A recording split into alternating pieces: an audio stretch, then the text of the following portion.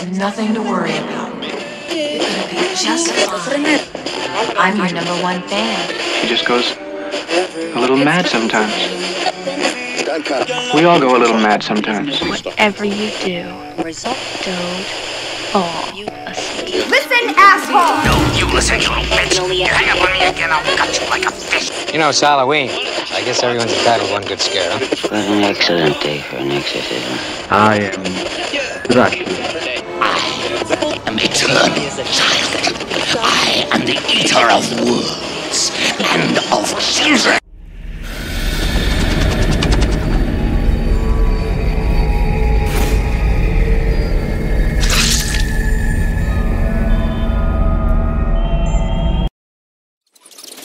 I bring you the greatest goddamn episode you ever seen of Nights of Horror Radio, episode 9. With me today, you know him, you love him. Trying to figure out this mic scenario. We'll see. It's going to be an ongoing struggle throughout the entire... It's okay. We'll figure it out. I'm joined today by Rob from the Howling Hour, who's been just everywhere. Like you're joining things, you're doing your own things. Sometimes I do nothing, so it all just balances out. Why are you? Hold on. Now I got to figure this out because there's no audio coming through for you, and I don't know why that's. But for those who didn't hear, it's because life doesn't. He's balancing out life. That's all it is. Yeah, that's all it is. That's why. Yeah, there you go. How about now? Did I just get a follow or something? Hold on. I gotta check Vertigo resubscribed 1 tier. Appreciate it. Yeah, we need Rob Audio. I'm trying to figure out Rob Audio. I don't know why Rob Audio is not coming up right now. That's hold on. Let me see. Well, you're coming through for my. You're coming through for... Oh, hold on. That's... There we go. Is that... Let me see. Hold on. Chat? Hello? He's in. We got Rob. Yeah, I'm in. We got Rob. All right. That's just live. That's just how live shows work. Is there's technical difficulties, It's we're not perfect here, I know but that just shows your skill level. Is that you were able to handle that on the fly? On the fly. Rob, welcome to Nights of Horror Radio. It's a pleasure to have you on. It's been a while since we had you on the Nights of Horror. We need to get you back on more. Yeah, well, scheduling, man, just my work schedule sucks. It's just summertime, so it kind of just works out. But work, man, that's always the great killer of scheduling is work. It really is. It is, and I get that. And not to mention, you're doing your thing over there with the Haunt Talk, which you guys should check out. Pretty big. It's pretty big. You're doing big things over there. 10 episodes in. Congratulations on the double digits. Thank you. Double digits. We, that's a decade almost, right? A decade. That's like a decade, right? I think so. Is that 10 years? 10 decade? Maybe. I don't know. Yeah, 10 episodes, 10 years, 10 episodes. Who knows? It's like the same thing. It is, really is, man. We got a lot of fun stuff to talk to you guys today about Nights of Horror Radio. Last week, going on vacation, Thursday, they announced Ghostbusters Frozen Empire for Halloween Horror Nights. I know you and Scott have talked a little bit about this. Want to get your thoughts to see what your thought process is in going in this. Also, we are going to be talking... I got some exclusive video that I filmed while out in Vegas of the latest construction update for Horror Unleashed, the year-round Halloween Horror Nights. Ooh. It's looking amazing. We're going to show you the exclusive first look here on Nights of Horror Radio tonight of our construction update, and then we'll be releasing that across social media later on tomorrow. So, yeah, exclusive first look. So there's that. And also, a lot of things have been announced this haunt season, and I have not talked to Rob about it in a while. You guys have probably been keeping up with Rob across a couple different platforms that he's been voicing his opinions in. We're going to talk to Rob tonight about his thoughts on Six Flags, the return of Dark Harbor 2024, and a lot more in the haunt world. We're going to kick it off, though, with the news that broke last week, last Thursday.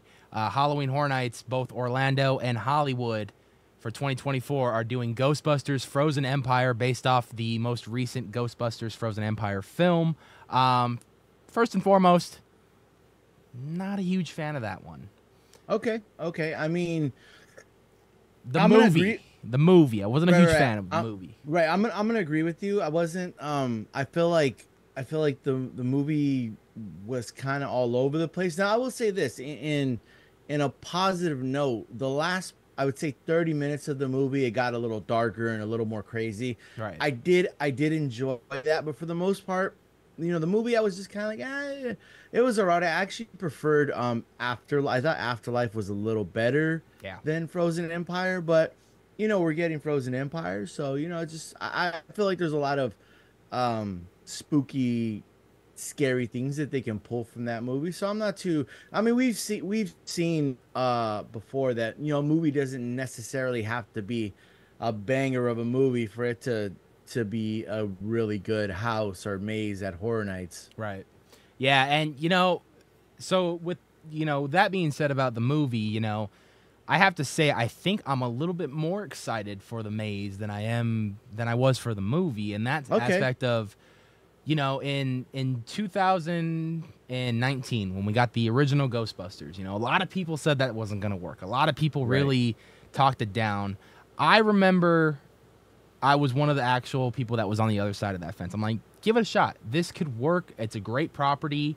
It's that great mixture of horror and comedy. Right. And I think they could pull off something pretty unique. And we were blown away. We really were. I don't think we were expecting them to pull off the ghost effects that they did with the black lights and the darkness. That was really cool. To see some of the most iconic scenes from the first film was really cool. I think if you take some of the aspects of Frozen Empire and also maybe include other aspects of other Ghostbusters movie, I think Horror Nights can really create something more on the originality based around all the IPs rather than having to focus on just the one. However, that being said, what I did like about Frozen Empire was the ghosts. I thought the ghosts looked really cool, so that's why I'm very excited for this maze, because I can't wait to see what they pull off, what scenes they pull off with the ghosts. Slimer, obviously a fan favorite. How they're going to pull that off again, that was a lot of fun to see them pull that off in the original. And of course the main ghost itself that's causing everyone to be scared, so they freeze to death, literally scare them to death. I'm excited to see that. Horror Nights is not shy of doing big set pieces. If I can refer your memory back to Alien versus Predator, the big alien queen at the end was a huge set piece, and that looked stunning. It was very terrifying. And now to see that translate with Ghostbusters Frozen Empire, I think we got a solid maze on our hands, to be honest with you. No, I agree with you. I'm just gonna not reiterate, but it is one of those things where it's like they know how to pull the best parts of a movie or a show. They know how to pull the best parts, and I'm honestly, like you were talking about, I don't know, I just called it the Frozen Demon. Like I'm excited to see how they pull that off, because are they gonna some kind of stilt walker, or how they're gonna do that? Because that was the part I enjoyed about the movie, was when this frozen guy shows up and just freezing everyone to death, and I want to see how they pull that off, and what effects. Maybe are we gonna get like a cold area, and you get that little chill, and this guy just comes out and kind of towers over you. So I'm really excited to see what they pull. And then correct me if I'm wrong, we got the little marshmallow guys in this one, right? Oh, little Stay Puft Marshmallows. Yeah, I'm excited to see how they pull that off. Obviously, we saw something similar with Krampus with the gingerbread man. Exactly. So that's why I was just like, obviously, we always refer to other houses or mazes and be like, oh, they did that over here. I wonder if they can. So that's the thing I thought of too. Is like, oh, I know they had the little gingerbread guys in Krampus. So I wonder if they're gonna do something similar with the Stay Puft Marshmallow guys. And so I'm excited to see that too. So there's, and then too, the like the secret laboratory that they have there. I want to walk through there and see the machine and all that stuff. So there are elements of the movie that I am excited to see in a house. although I didn't like the plot of the movie, and in the end of the day, I'm always going to be a Ghostbusters fan. You know, Ghostbusters is just a beloved franchise, and what they were able to accomplish in the 80s and what they accomplished with Afterlife, and even the ghost and the creativity that they brought to life with Frozen Empire. You know, there's something to love about all of them. Was Frozen Empire my favorite of the franchise? No. Would I watch it again? Probably not. But there are stuff to like about it. Like, there are things that I still walked out of it. Like, you know what? Even though I wasn't a huge fan of, like, the story and everything, the ghosts were really cool. It was great to see the old Ghostbusters back at it in uniform fighting again. That, like you said, that last 30 minutes is a very exciting part of that film. So I'm excited to see, again, I think this might be another potential, much like Exorcist Believer was last year, where the maze might be better than the movie again. Right. Yeah, 100% agree. I'm going to say it now. I 100% agree with you that the maze will be better than the movie. Yeah, I think it will too. I mean, there's a lot of great stuff, we have coming to Horror Nights already with all the announcements we've gotten. It started with The Quiet Place. That's going to be a great IP to see that. I know a lot of fans have been wanting to see that. And I know that it was something that they brought up at a 2019 panel at Midsummer Scream with Mike Aiello from Creative over in Orlando and John Murdy and Chris Williams. And someone had, it's been such a fan-requested maze, but the issue that always stopped them was how do you bring that to life? They figured out a way, and I cannot wait to see that this year, especially with them using sign language and to really play with the audio of this maze to really give you and immerse you into that world. So that should be really fun. For sure. I'm looking forward to that. We got Monsteros coming, the Nightmares of Latin America, the sequel to Monsteros. That should be a lot of fun. New and familiar faces returning. So I'm excited to see where that next chapter of the story takes us. I mean, Monsteros 1, hands down, was probably in the top 3 for me last year, so. Yeah. No, I think, for me, Monsteros was either...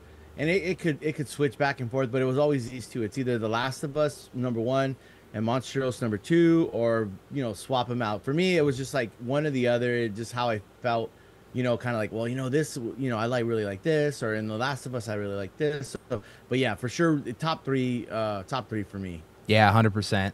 And then we got a new one coming over. That's an original that Orlando has done a take on now. Murdy is doing his own spin on it with the same name. With the kind of extended title, and this will be the California version of Dead Exposure Death Valley.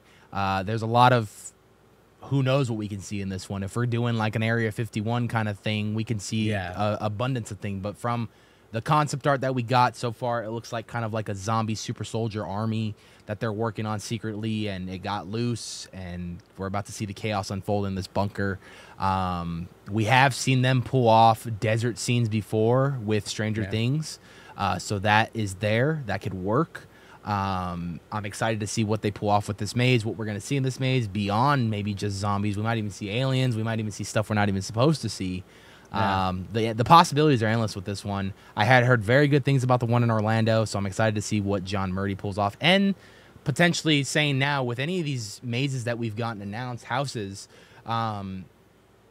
which one is likely to get the behind-the-scenes treatment at Midsummer Screams panel? Ooh, man. I'm thinking Monsteros out of all of them, to be honest. You know what? Yeah, I think you're right. I think, that house is kind of, and we know, Murdy puts his heart into all these houses, but I feel like the Universal monster houses and these like original like kind of lore houses, he really kind of gets in there and digs deep and kind of gives us really like in-depth behind the scenes information regarding these houses. So I think Monsteros is probably going to be the one that he kind of digs into at Midsummer Scream, kind of giving us the the lore of each monster and where it comes from, where the origins derive from, and how they build these, well, how they're gonna build these characters and bring them to life in the house. So yeah, I think Monsteros probably is the best bet on what we're gonna get from Midsummer Scream.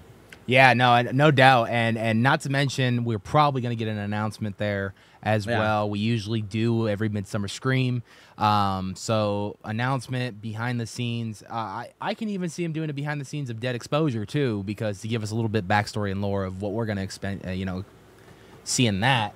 I see. I see. Obviously, behind the scenes of a house, but I think he's probably going to do. You say announcements. I think maybe a new scare zone. I know there's going to be a scare zone attached to Monstros, so yeah. I don't know if he's gonna like go more into depth on that scare zone, or bring just completely like, oh, this is what we're gonna do, and what it looks like too and Murdy's kind of done this, and we've seen this for a while, where he kind of like sets up scare zones to see if they work and as possible future houses for us. So who knows what we're gonna get as far as maybe a new scare zone, where they're gonna put it. Is it gonna go behind Monstros, and is it gonna be some kind of another lore, or what's gonna go on with that? So that's always exciting too, because he does. I think he I remember him. One that just stuck out in my head was like when he announced like the Scream Queens. That was really cool. Like, oh, it's cool. It's like all these like the different kind of takes on not the Wolf Man but the Wolf Woman and all that stuff. So he always brings really good announcements come Midsummer Scream. No, 100%, and I'm looking forward to that panel. That panel is going to be a huge panel. It was last year. I think it got to the point where they had to like turn people away because they were running out of space in there. So it gets packed. It does, and I don't know if you've been, obviously, I'm assuming you've been keeping up to date with Midsummer Scream. I do see you post a lot on Instagram and stuff, but that weekend alone, I mean, the theme parks. And it's going to be a busy weekend, man. I mean, panel to panel, back to back to back. I mean, it always is for us. It's I feel like the biggest year as far as panel wise for Midsummer. I mean, Fright Fest. You got Dark Harbor coming back. 13th Floor is still doing their thing, and obviously HHN and Knott's is there again. So it's just like all and then you got the I forgot what like the kind of smaller haunts, like their panel. It's just it's a big year. It's a big year. It's gonna be a nuts year, and I know you and I have already started talking about wanting to do certain haunts opening night together. I know we've already started discussing some Midsummer Scream plans of that, and we're already starting to getting the gears rolling here at the Nights of Horror. Ramping up, and we know what kind of a busy weekend we have. We're gonna have a lot of new toys to play with, as far as with the camera stuff goes. So I'm excited for that. Got the new wireless Rode mics. I know you have a set, so I mean, I think May's walkthroughs in the Hall of Shadow are gonna be a little bit more funnier this year.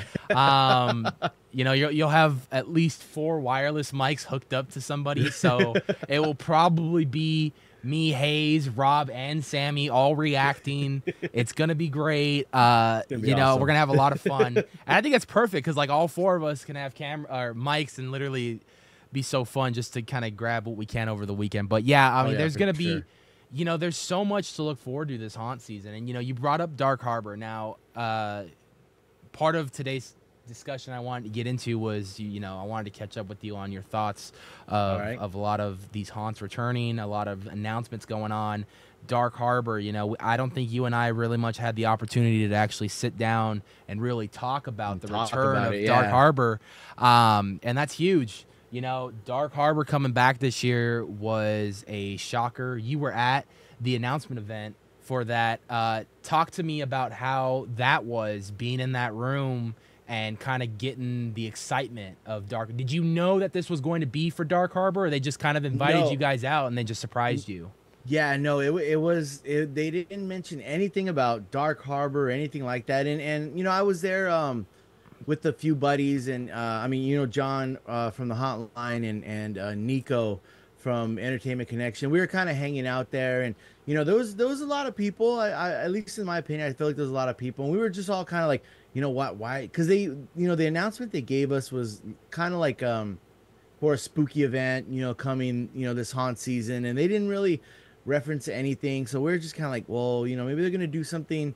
Maybe Shacktober Year 3. A lot of people thought maybe, huh? Well, we were thinking, because we were thinking something like a variation of Dark Harbor, almost like, and we were joking around saying like, oh, like you know, Dark Pier, or you know, just kind of like, or you know, the Foggy Pier, just you know, throwing out, just shooting ideas, like, because we weren't thinking like, we were all. It was in the back of our head, but I don't think anyone wanted to physically say. I would have been Harbor. the one guy. I'm like, it's gonna be Yeah, fucking, it's Dark Harbor, bro. It's gotta be Dark Harbor. I think none of us wanted to jinx it. We all were hoping for it, and none of us wanted to be like the one big, oh, it's Dark Harbor, and then everyone be like, you think so? And then it's like, oh, it's not.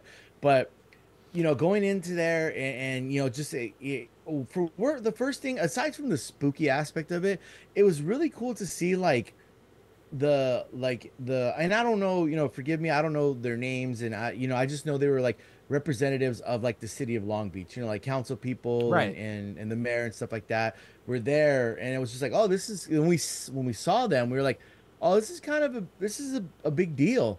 So you know, then we sat down, and I don't know if you've heard or not from other people, but like they started to play a video. And I watched everything. I think you had footage that you recorded too and stuff. Yeah, and I watched it all.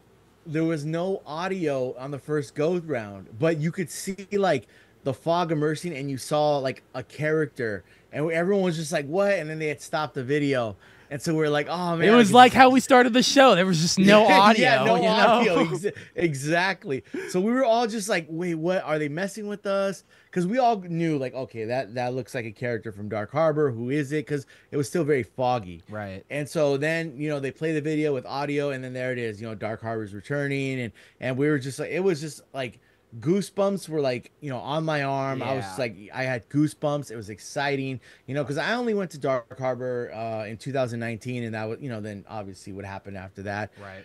We will not speak of. Yeah. But so you know, and then they, you know, they didn't come back. You know, it was Shacktoberfest. You know, thank you Shacktoberfest for coming and filling in a void. But you know, it was just exciting because it almost was like a new haunt. Like it was like, oh, like what's going on?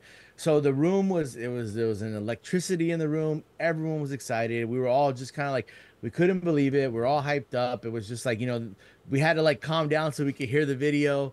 But it was overall, it was an awesome experience just to be on the Queen Mary, and you know, kind of see them announce like, hey, like Dark Harbor's coming back, and you know, this is what it's called, and you know, they let us know like, oh, you know, announcements will come in the coming weeks. You know, we're gonna have, you know, a panel here, and this is what's gonna happen, but you're gonna get announcements. So we're like, that's. It was exciting. Yeah, you know, I was happy for you to see you there. I'm like, yeah, he belongs there. You know, he belongs there. And you know what, and it was just like, I mean, you know, our buddy Scott, you know, he couldn't make it out there, and he was just like, hey, can you cover it for me? And you know, he had sent me like the email that he had got and stuff, and I was just like, you know, it didn't say anything what it was, and I was just like, what's going on, dude? He's like, I honestly don't know. Like, it could be anything. Like, you know, if you can go. I was like, yeah, I got you, whatever. So you know, and all that happened. So it was super exciting. I was, you know, I was glad to be there. I just, and you know this, and I know you're always telling me the opposite of what I say, but I just, you know, I felt like I didn't belong there. I was like, man, like this is just why. I'm gonna tell you.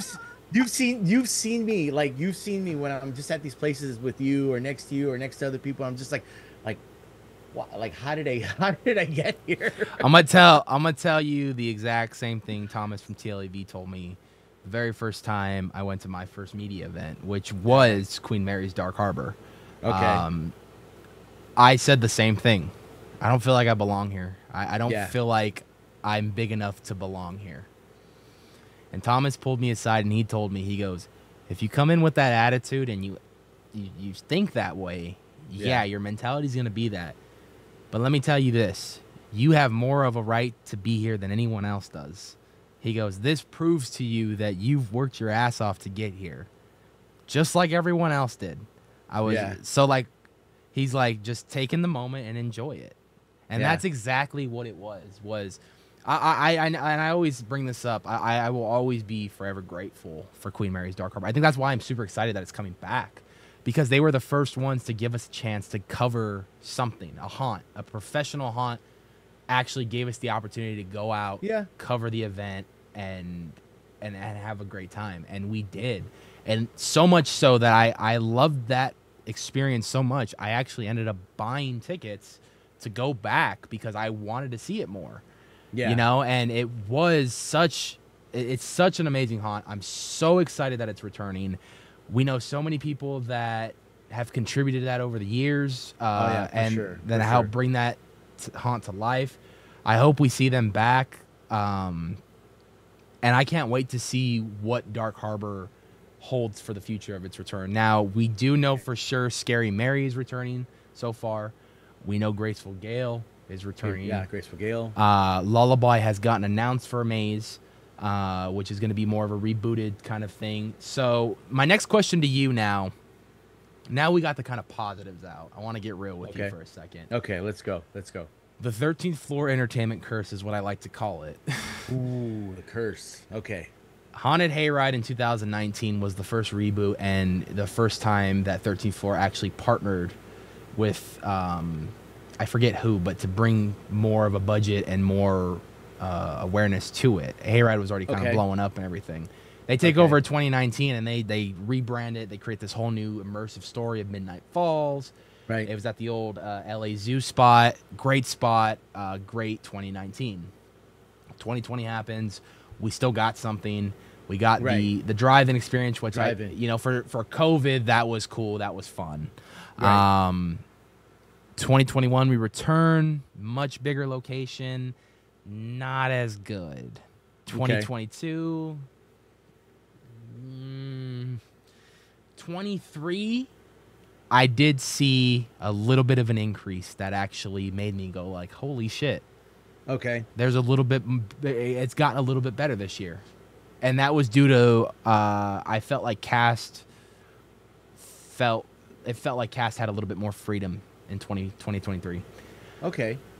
Now, see, unfortunately, just scheduling wise, I didn't get a chance to get out there last year. Right. And it just bummed me out because I knew people who were working there and I want, it's one of those things where it's like, we know we've gone to so many events that we know a lot of people who work at different events, and we always want to like go support them and just be there and get footage of them, and because these are our friends and we want to support them just the way they support us.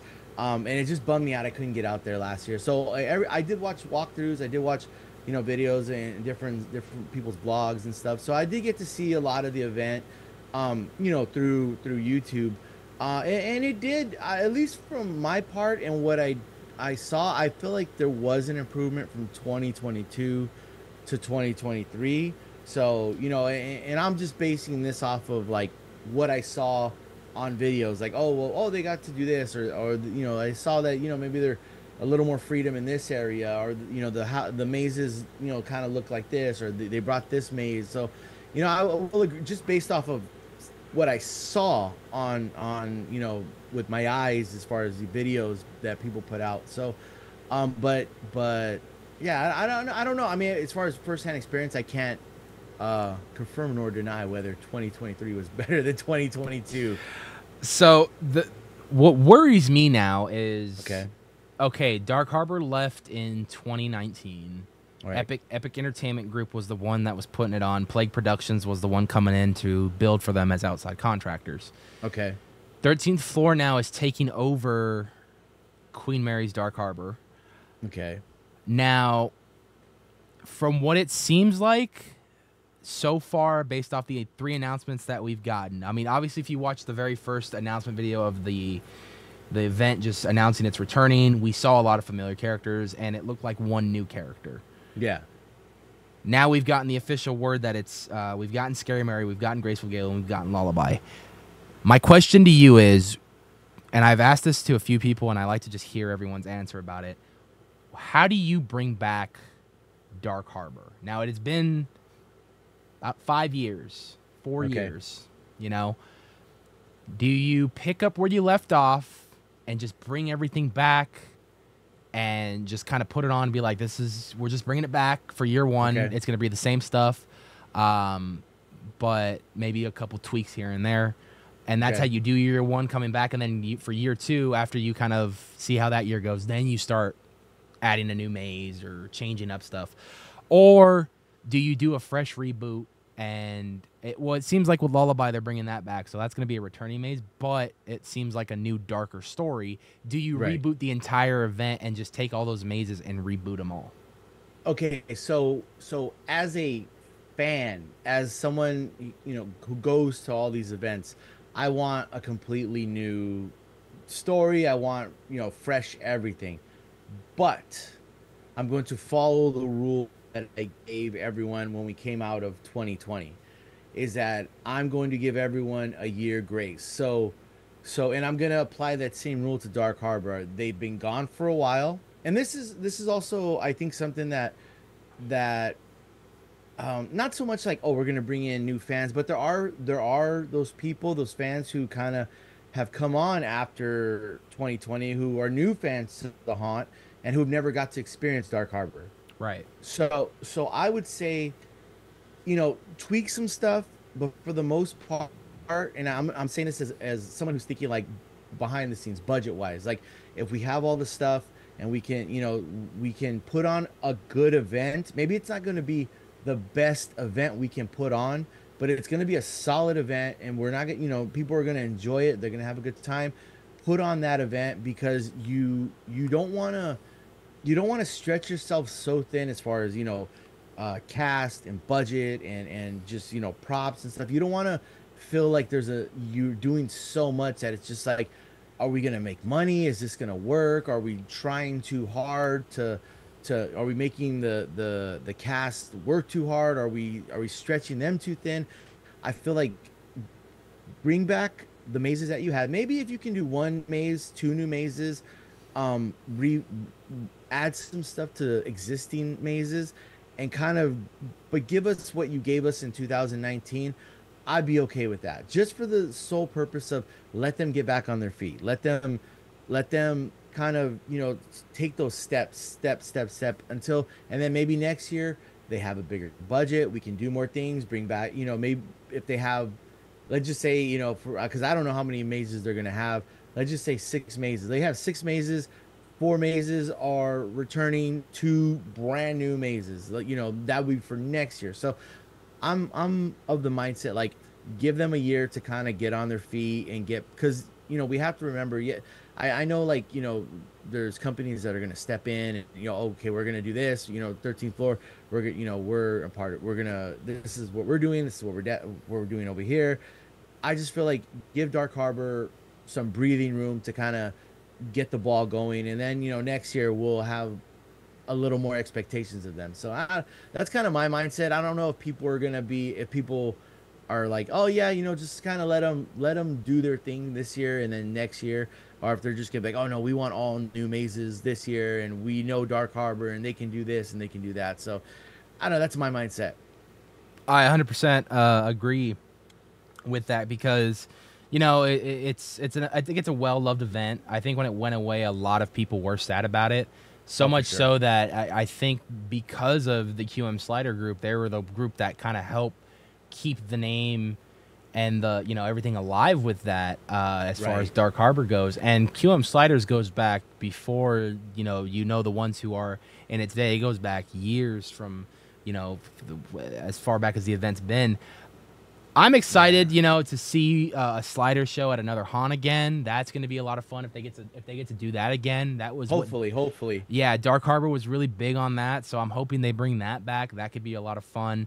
And you know what? I don't know if you've ever gotten to see a Dark Harbor panel at Midsummer Scream, but if it's done right, it is by far one of the funniest panels you will ever watch.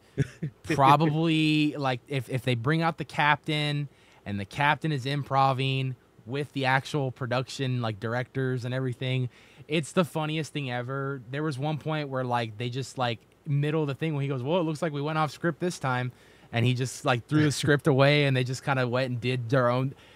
Dark Harbor panels are a different vibe in the best way possible, and I am hoping that we get that vibe again. Brad, if you're listening, you probably already know the answer. Maybe you don't yet, but I am hoping you come back and reprise the role of the captain because you are freaking amazing at it. You're hilarious as it.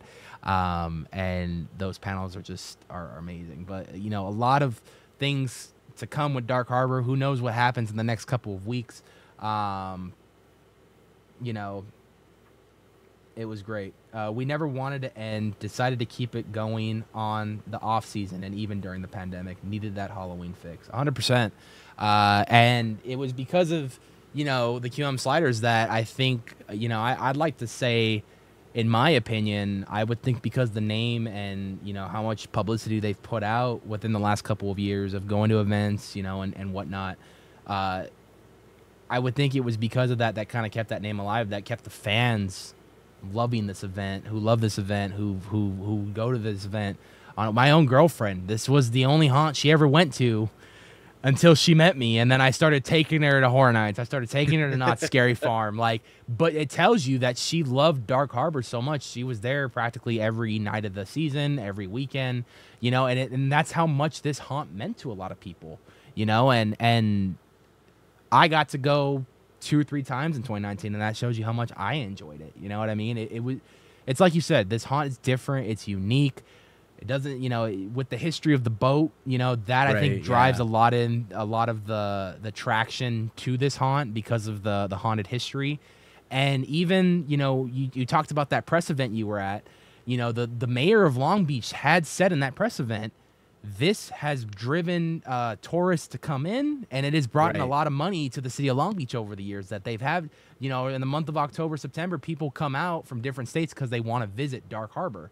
Right. So, you know, Dark Harbor has had a very positive effect on the city of Long Beach, and the fan base has been as loud and as strong as ever. I remember back in 2021 at Awaken the Spirits when they did a Queen Mary panel, that place was packed.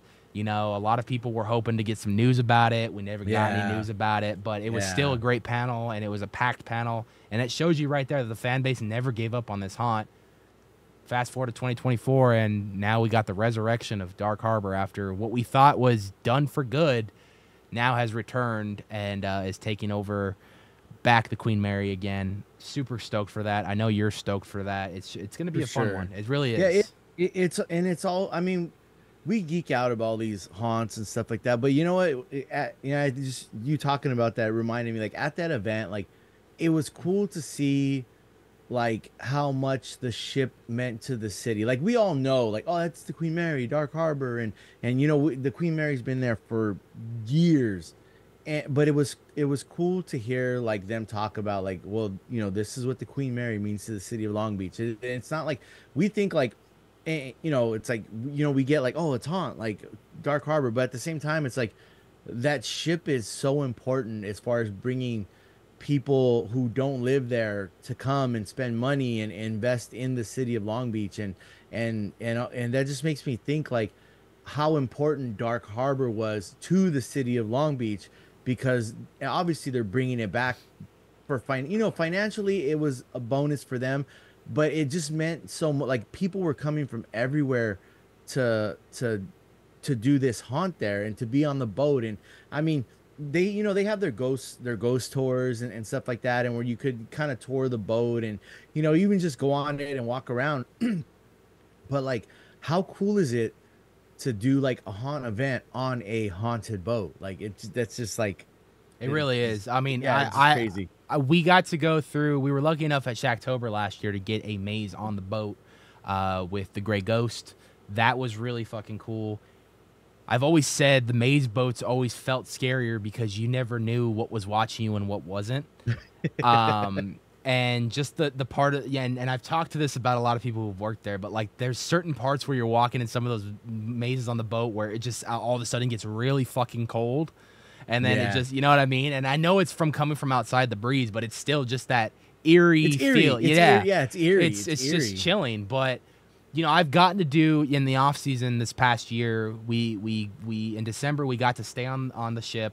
It was cool. It was an amazing time. I highly recommend to do it at least once. It's a lot of fun to just browse that ship in the middle of the night with no one on it, and it's pretty scary, but it's pretty cool. You know what? That night they had that event, they kind of let us after it was over. They kind of let us just like, Free roam. walk around. Yeah, kind of free roam. So I went outside and I took some pictures and just was walking around, and I was like, man, this place is beautiful, but at the same time, some of these hallways, man. But this was one thing I wanted to say. One thing, and I know it probably might not happen this year, but Dark Harbor. I have an amaze, or I have an icon. I have an icon that I was talking about with John and Nico, and I was like, there needs to be like a custodian or like a janitor icon for Dark Harbor, because you know what? I think you and I need to go in Dark Harbor's office and have to originally you and I have to write that character, because you and I know the everyday struggles of that profession. Because you know what the janitor would see on that boat as they're mopping, late at night, all the nonsense they would see. So it's like that scene in The Breakfast Club. It's like, I listen to your conversations. You guys don't know it, but I do it. That's the janitor. The janitor knows I've always said that the janitors are like the Illuminati of the school. They secretly run it. They have the keys to the kingdom, and they know everything. Bro. Yeah, they do. They know everything. They do. We do. We seriously do. But I 100% agree. There could be a good story behind that.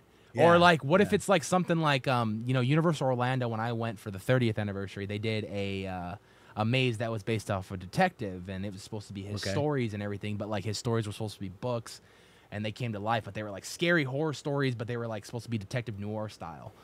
One of my favorite mazes, I think it was called, I forget what it was called. I think it was like Unearthed Truth or Untold Truth. I forget what it was called, but it was probably one of my favorite mazes of that year, and a lot of people give me shit about it, but I love what I love.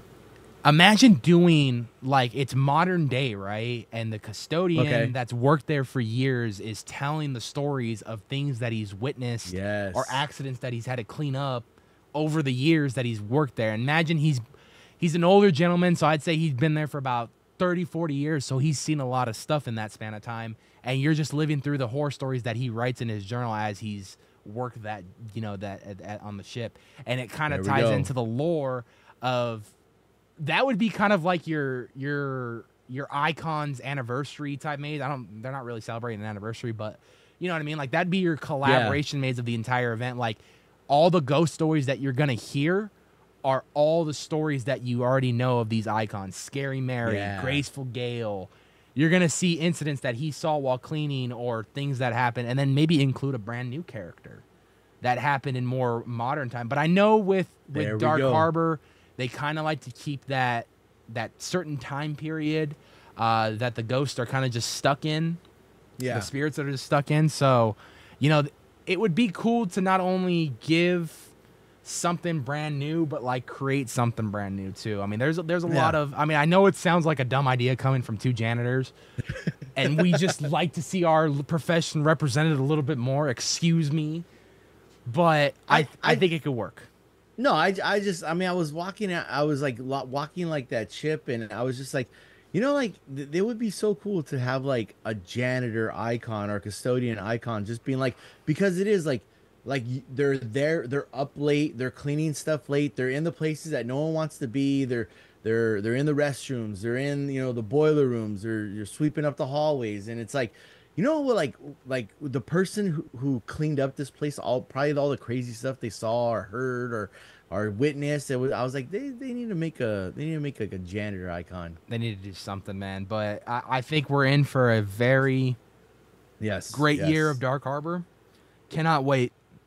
Now, we're going to take a short music break. I got some new Mortalis for you guys. Mortalis, been on the channel before. Good friends of the channel. Based out of La Puente, California. We both know that area very well, huh? Yes, Robbie? We do. Yes, we do. My weekend home is in Baldwin Park. Robbie's next door in El Monte. We're all good, bro. We're all neighbors here. We're all neighbors here. Mortalis got a new single out. They got a new album coming out, I think, later this year.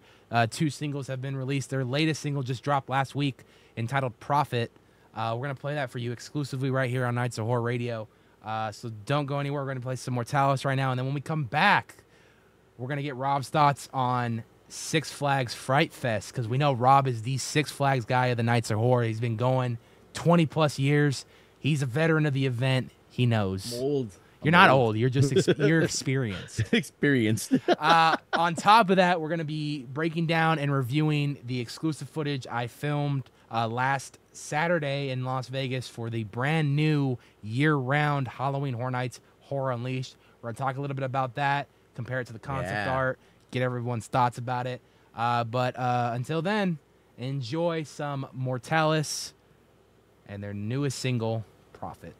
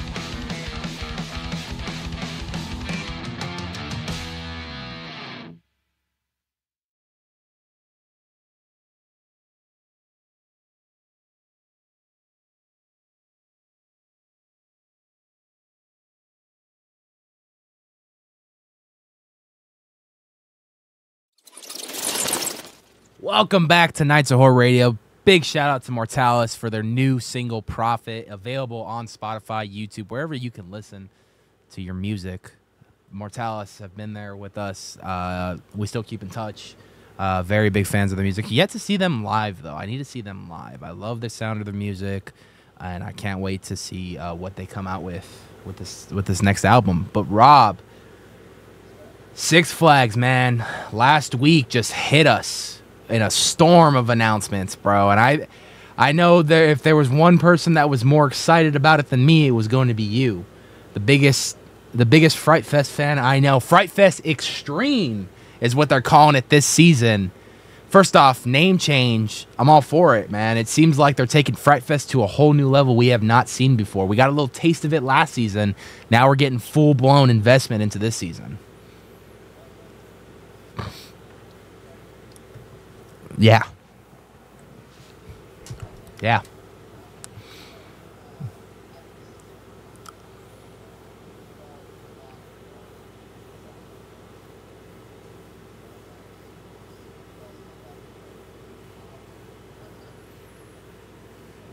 Love Nico.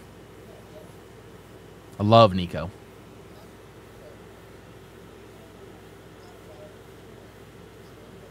Oh, hold on. Rob is muted. Unmuted. Unmuted now. We were talking about, okay, so for anyone that missed it, it's because I got to do some muting, because when we play music, then you'll hear us. I don't want you to have to hear us while you're listening to the music. But Rob was basically saying how he was telling Nico basically that he's been talking about Six Flags doing something like this for years now. Rob, go ahead and pick up where you left off. We're still working technical difficulties here. Yeah, there you go. So anyways, again, I'll repeat it. It's not my idea, but the way Nico was saying how with the merger and everything, and maybe which this actually, is like, I'm sorry to cut you off no, real quick. go ahead. Mooch just said that went into effect today. Right, exactly. So with this whole merger of Cedar Fair and Six Flags and this, and I know it's something subtle like Six Flags Extreme, but maybe it was something to kind of like let people know, like, with such a huge announcement, like it's not just Six Flags anymore. It's Six Flags Extreme, and this is kind of going to be something to look forward to with this huge announcement that they made. So I was like, that kind of I like that, because it does say like something's different about Six Flags. It's not the same old Six Flags that you're used to. It's gonna be different. So I was like, yeah, that makes sense. I wanted to go so bad last year for the 30th. Didn't get the opportunity to go out there last year, but it looked like a lot of fun. We're going out there this year. We are. Now, that's the story I was about to tell the audience. For those who've been watching Nights of Horror for a while, I believe our first year was 21, or was it 22? Was it 21? 21. Rob and I had the opportunity. We were given, we got some discounted tickets from a mutual friend, and Rob hooked it up that night and bought us the maze passes. And so I got to experience Fright Fest at its fullest in 2021 with Rob right there by my side. And what better person to experience for the first time a haunt with than someone who's been going to said haunt for now over 20 years. And it is just to see it in Rob's eyes, man. It's and I know you keep making the face when I say the number, but that's just it is what it is. You have the most experience when it comes to this haunt. So I knew when this news dropped that you were going to be the most excited about it, because you continue to visit every single year, no matter what it is. And I know you have a fun time in the scare zones to take a lot of photos. You've gotten to know a lot of the monsters there. You guys have gotten to interview one on Haunt Talk. Yes. And, we've gotten to interview a bunch over here on Nights of Horror. And it's been just a blast to kind of build that relationship with a lot of the amazing talent over there at Six Flags. To see what they announced this year, Stranger Things, Army of the Dead, Saw Anniversary. I mean, they're covering all 20 years of Saw, man. That's an extensive history. That's crazy. So that's going to be a lot of fun. The Conjuring universe featuring the Annabelle and the Nun. That's going to be terrifying. I feel like I'm missing another one. Army of the Dead. I said Army of the Dead. Trick Stranger or Treat. Things, Trick or Treat. Treat. I Trick or mean, Treat. you know, we've seen just about all these properties, half of these properties at Halloween Horror Nights, you know, and to see what Six Flags is going to do. Now, what I did like about the press email that really gave me good spirits about it is how much money they're actually going to be investing into these and how much quality and time they're going to take to be building these. Yeah. I will- That was. Oh no, I was sorry. I didn't mean to cut you off. I was gonna say that was kind of like my concern too. Is like we don't just want the name. We want like The quality. The quality, some backing behind it. Now, I've come out recently and said I think the perfect place for Army of the Dead is where Aftermath was. Right. Correct. 100%. You are 100% correct. That's where that's going. Like, there's no other. If you want to replicate that post-apocalyptic Vegas, you already have all those sets right there in Aftermath. Right. That's all where you you gotta put do, that. Just throw like. Give me like Vegas, 5 Dave or Batistas, Casino. and we're good to go. Like, I need some big motherfuckers that could play the Dave Batista role. You know, I need to see a power bomb off the damn flamethrower into the car. Like, There you go. we gotta see that it.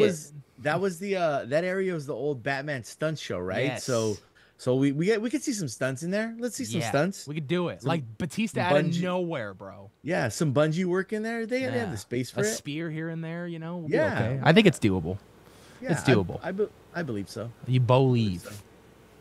You believe. Believe. No, I think Army of the Dead is perfect. I actually got to I don't know if you remember this, but when it came out, it had a limited theatrical run. I think you actually went to go see it as well in theaters. Yes. And I as well got to see it in IMAX. I think Zack Snyder going back to his roots of the zombie genre was amazing. He did a great job with this film, up until the very end of kind of like that twist at the end, that it was just such a good film from start to finish.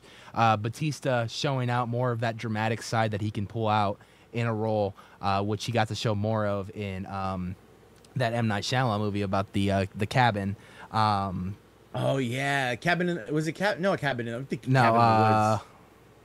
oh fuck, I forgot what it was called, but it was such I a know good what you- movie. I know what you're talking about. Yeah, Yeah. it was an awesome movie. It was such a good movie about the 4 horsemen of the apocalypse and everything. Yeah. And to see, so I can't wait to see Army. I think Army of the Dead had so many great scenes of the zombies, so many different. There's no telling what you can do, and that was the first. Like I said, that was the first thing that I thought of when I read Army of the Dead. I'm like, that it's already built.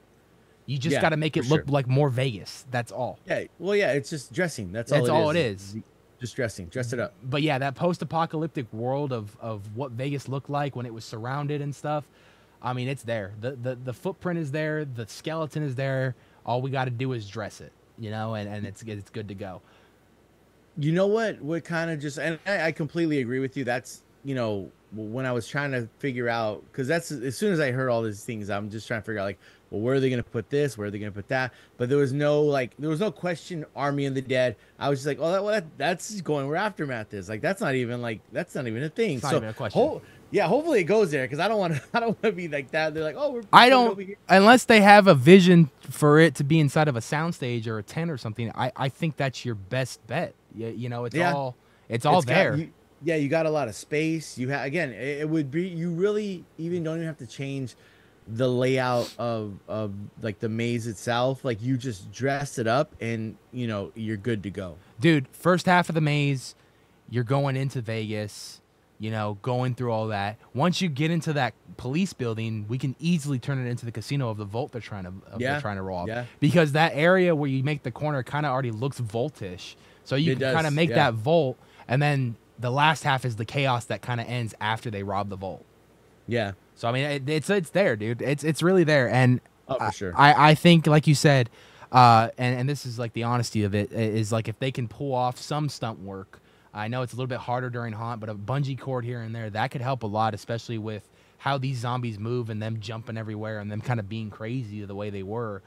That could work in this maze, especially. I think, and I mean, I'm not an expert. This is just me, fanboying a little bit, but I think they can pull out, like you're saying, like some bungee work. I think there's enough room in that area throughout that entire that maze that where they can put one stunt like bungee stunt person to do something over there, or even if it's I don't want to say like the bungee where like they run at you and they kind of get pulled back. I don't know how that would work because that's typically like in a house kind of thing. I was thinking more of like the ones they used in Shadowlands. Okay, yeah. The jump down would be ones. perfect. Yeah, that would be perfect. Yeah, that would be perfect. Make some platforms and then jump down and jump back up. Yeah, something like that. Like that again. See, like that would go into putting a little more money into a house, so you can do even if it's just one. It would be like because you like those bungee scares, especially if you're not expecting it. They're effective.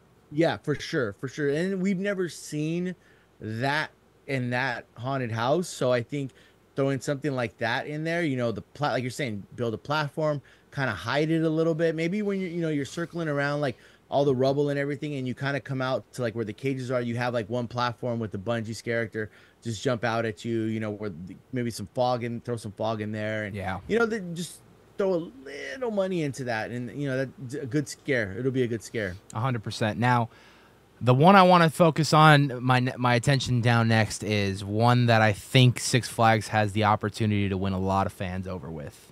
Okay. Stranger Things. All right. Now, we've already seen what Horror Nights can pull off.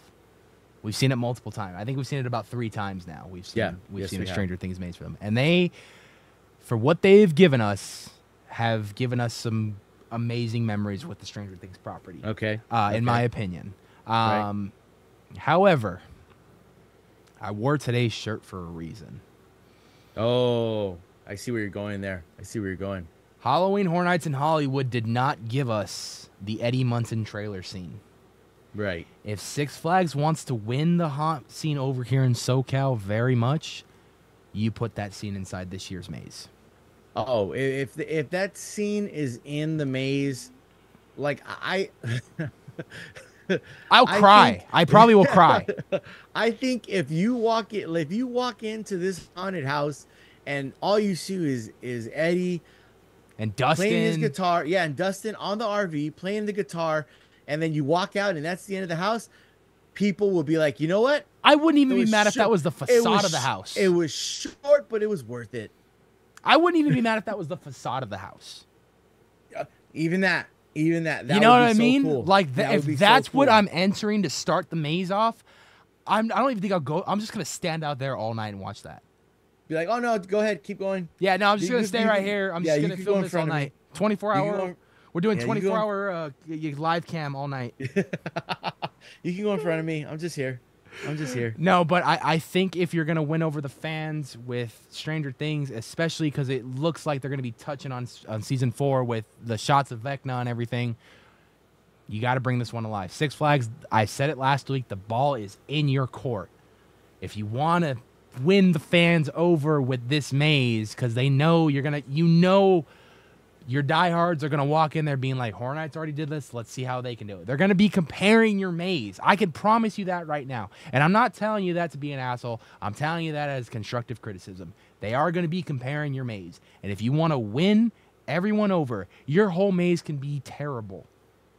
But if you have that one scene in there, I guarantee you people are going to love that maze specifically just for that one scene. I don't think it's going to be a terrible maze. I'm just saying. If they wanted to be lazy, they could make it the worst thing ever and put all their budget into that one scene, and I guarantee you people will still walk out loving it. I think that as far as the behind the scenes, the people in charge of Six Flags, they're fans too. Just like us, they're fans. They go to other events, and I feel like they've heard the complaint that we had with Horror Nights. And don't get me wrong, I love Horror Nights. I think they do a lot of good things. I still think that maze was fantastic. Oh yeah. No, regardless, it was a great maze. The only issue I had with the Stranger Things mazes was I think the second one that they did. Yeah, I had more issues with that, but still I found some stuff to enjoy about it. Yeah, exactly. I went through there like, oh, this was cool, but not the best one I've seen. But right. But I feel like they've heard the complaints, they've heard the gripes or issues. And one thing I will say, and I'll give Six Flags a lot of credit for, because because of what they did with the Saw House at Fright Fest, come the Saw House at Scream Break. There were some issues that were addressed as far as the fans, vocalizing issues that they had with the Saw House, and I think comes Scream Break, they addressed some of those issues. So I feel like that's showing that okay, Six Flags listens. Maybe budget wise they can't do everything that we're asking for, but we know that they listen and they address some of the issues. So I'm gonna take that as evidence to say that they've heard the complaints when HHN had Stranger Things, and I feel like they're gonna, maybe not everything they're gonna address, but I feel like that's one thing where they're like, you know what, at HHN they didn't get this, we want to give it to them here. I agree, and I think that now I can't make that comparison for Fright Fest and Scream Break. I did go to Scream Break this year. Okay. And I did go through Saw, and I will be 100% honest. Okay. And I tried to, and I kept telling myself walking towards this maze that I wasn't gonna do this, but I ended up doing it anyway, and I kind of wish I didn't. I went into the mentality thinking Halloween Horror Nights IPs. Okay. Okay. I said it, but that's natural. That's kind of natural. I'm sure, and I'm not taking the words out of your mouth, but I feel like knowing you the way I do, yeah, that's a natural reaction when you're going through it. But I'm sure, and you're gonna probably mention it, there was a change of heart or a change of mind when you got to actually think about it, right? So I don't know. We went pretty late in the season for Scream Break. I think we went like second or third to the last weekend. Okay. So I don't know if one, I just had a bad run through, or two, a lot of people dropped out since then. Okay. But it felt like there were only two people playing the pig, and it felt like those same two people were. And I'm not talking shit about any of the actors that were in there, because I will be honest, if there was as little talent as I saw in there and they were doing running back and forth everywhere to guarantee that we got a scare almost every single room, hats off to you, because that is some fucking commitment, and no one will tell you this to your face. I don't think you'll ever hear it from a guest, but you'll hear it from me. I appreciate the fuck out of you if you're doing that to give me the best experience to walk through this maze and the story that you're trying to tell. And that's what I felt happen in this maze when I walked through it. Okay. It just felt like there were a lot of people in it. And it felt, I will say this. I thought the set designs were fucking amazing. They did a very good job at set dressing. Again, I think just me going in with that mindset of fucking Horror Nights and then coming out of like, well, that wasn't like Horror Nights, but I'm like, I shouldn't have went in and done that mindset because I knew it wasn't going to be like Horror Nights. This is someone out, you for years you've only, I mean, Knott's did it a few times with IPs, but like you've only ever seen Halloween Horror Nights do the IPs. So it's really hard to compare something, that's not Horror Nights when it comes to IPs. You know what I mean? It's like the only other event that I think that's done that, and it was like a 1-2 year thing, was Horror Made Here with Warner Brothers. So that's why I think for me, I kind of was like, about Saw. Okay. Condemned House Party was great. I love that one. And that's just an original, so I think that was cool. I was a little sad they took away Volt 666. Initiation. That was a fun that was a fun one last year for me. Yeah, it was fun. It was fun. I think you could have upped it to 3 mazes this year and you still would have had a great turnout. Well, the only reason now, like, I'm thinking like they didn't use the building for Vault 666 is maybe they're gutting it. Preparing it. Yeah, they're gutting it for, maybe they're gonna use it for something else, so I would imagine they're gonna use it for all these different mazes, but you're right. Now looking at that kind of the situation that we are in now, hearing these announcements, that makes so much more sense. They even I think went as far as taking down the logo from the building too. For the you're talking about the Vault 66, right? Yeah. So like that begs the question, what original mazes stay? You think Condemned still stays? Do you think what still stays? It's tough because and you read the press release, right? And I only saw the mazes that I saw. I don't know if they're still going to announce any more stuff at Midsummer. So I don't know. So and I think they are. I've talked to a couple people who are there, and they had said, like, Midsummer, just be prepared. It's not a panel you want to miss. So I said, okay, but I'm going off of like what the press release said, and it said, and it kind of tricked me a little bit, but then I reread it. But it's like 20 houses and scare zones, right? So I'm thinking, like, there's five, six scare zones. Maybe are they adding another scare zone? Even if they had two scare zones, that's still like, you know, that's like what, 7 scare zones? That means there's gonna be what, 13 houses. So we're still, the way it's kind of in my head, the way it kind of plays out, with I'm just like the addition and subtraction. Right. It's like, okay, it sounds like we're keeping some of those houses. Where are these other IP houses going to go? So it's just like, and then I start like, oh, well, are they going to get rid of Willoughby's? And I was thinking Trick or Treat for Willoughby's, but then, or Conjuring. Yeah. Well, I think the Conjuring's going to stay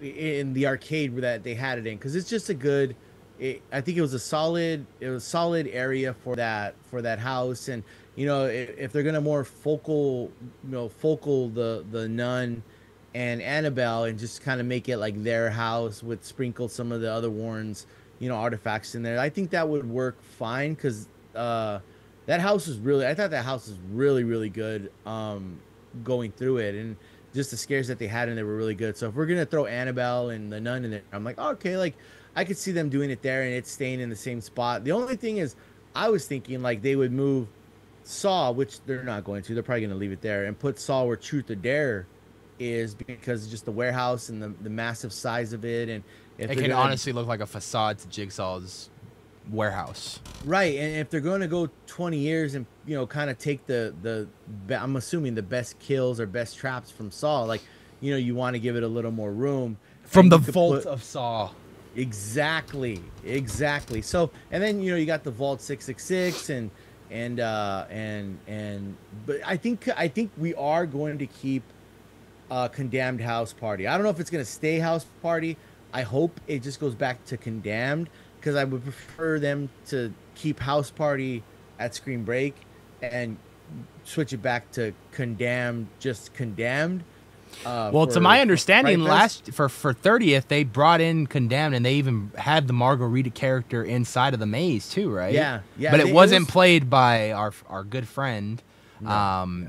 It was played by someone else, because our friend M was getting to play a little bit in the Devil's Triangle. Yes. So that was, just to see them do that and to show how popular that character got over Screen Break, and now it's starting to bleed into Fright Fest, and I don't know, dude. There's just so much happening this year at Six Flags. I mean, you got all these IPs, Trick or Treat still, and all that. So with Trick or Treat, here's the thing with Trick or Treat, and this is what I'm saying. They might have that Trick or Treat. I'm thinking is going to be a new scare zone. Where they're going to put it, I don't know, because the way it was worded, Exile Hill, probably. Maybe I don't know, but Exile Hill's so like that's the ghost. That's the ghost town of Six Flags. Yeah, I know it's a small area, but it's still, that's like Exile Hill. I feel like they're gonna put it somewhere else, a different. Maybe like, how you go past right before you go past Goliath, where like the little Looney Tune areas. Right. I think maybe right there that might be a Trick or Treat area. Okay. Just because the way they worded it in the press release was that it was going to be like a candy lane kind of thing. They didn't really mention like a house. So I'm thinking maybe that's a new scare zone. I could be wrong. Again, I'm kind of like how Orlando did when they first did Trick or Treat. They did it as a scare zone, which was really good. They actually brought a lot of the most iconic scenes to life, and then had a lot of the most iconic characters running around the scare zone. But you do something like that, and you have that whole little area, which I know they utilized a little bit like 2 years ago, and I think they utilized it again last year as like their Carnival kind of hell, Carnival. Yeah. And I remember that was a cool little expansion that year that they did that. And then just to see, of course, during spring break, the vampires took over that little corner over there, which I thought was a really good addition for them. So I mean, I don't know. There's just so much that you can do with, and it's such a big park that they can really expand more things. I mean, and for example, they're doing a lot of new things with Six Flags. Not only if you're just a Haunt fan, but like as of right now, they're doing that whole DC celebration thing. Yeah. And me being a fucking cool. You're a DC fan, I'm a DC fan. Just to see that happen. You never thought you'd see a theme park actually do that. I mean, you got Disney that does it with Marvel over at Avengers Campus.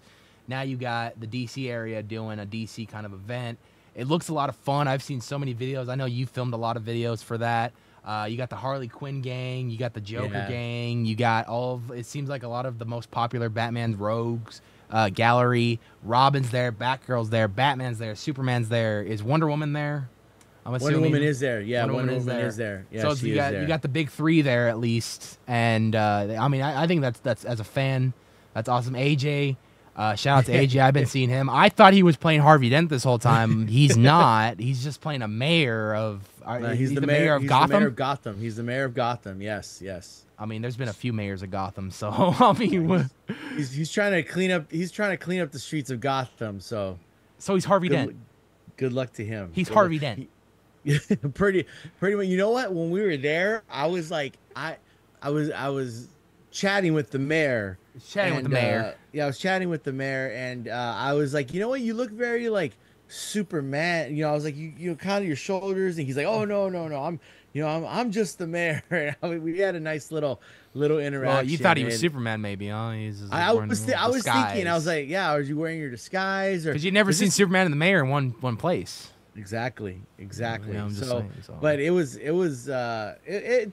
fun over there. You're right. Six Flags is doing some really cool stuff, especially like, they got their tasting events. They have, their other than, Fright Fest, they got all their kind of seasonal things that they're doing. So it's good to see them kind of, it's not just Fright Fest anymore. They got, holidays in the park. They have their tasting, Scream Break, the DC heroes and villains, which is again really cool. I was geeking out because it's Batman and there's Batgirl and Wonder Woman and Supergirl, and I'm just like, can I take a picture with you, please? Never, ever get rid of the kid. The kid is always in the mindset, man. The kid is always there. Always your inner child is always in you, man. It's gonna be a part of your life, man. That's what we take all the. Yeah. I do the same thing. I'm like, that's Batman, right? I'm taking a picture of Batman. That's it. Yeah, dude. It's gonna be a good year. Me and Rob have already been talking about wanting to go same night, opening night, so we can experience everything. Now we got wireless mics going. I mean, opportunities are endless, bro. We're gonna have to drag Sammy out there. I need to see Sammy go through the Conjuring maze, and he's gonna be mic'd up. Oh yeah. All four of us, I think, will be mic'd. Me, you, Hayes, and Sammy will all be mic'd up. I need to see Sammy come face to face with the nun. I think I do too. And it needs to happen. I already told Sammy I will pay for his flight out here, and I will pay for his ticket if I can see him go through the nun. And I know I can't record it, but I will mic him up and just record the audio, and that'll be good enough for me. Wait, why can't we record it?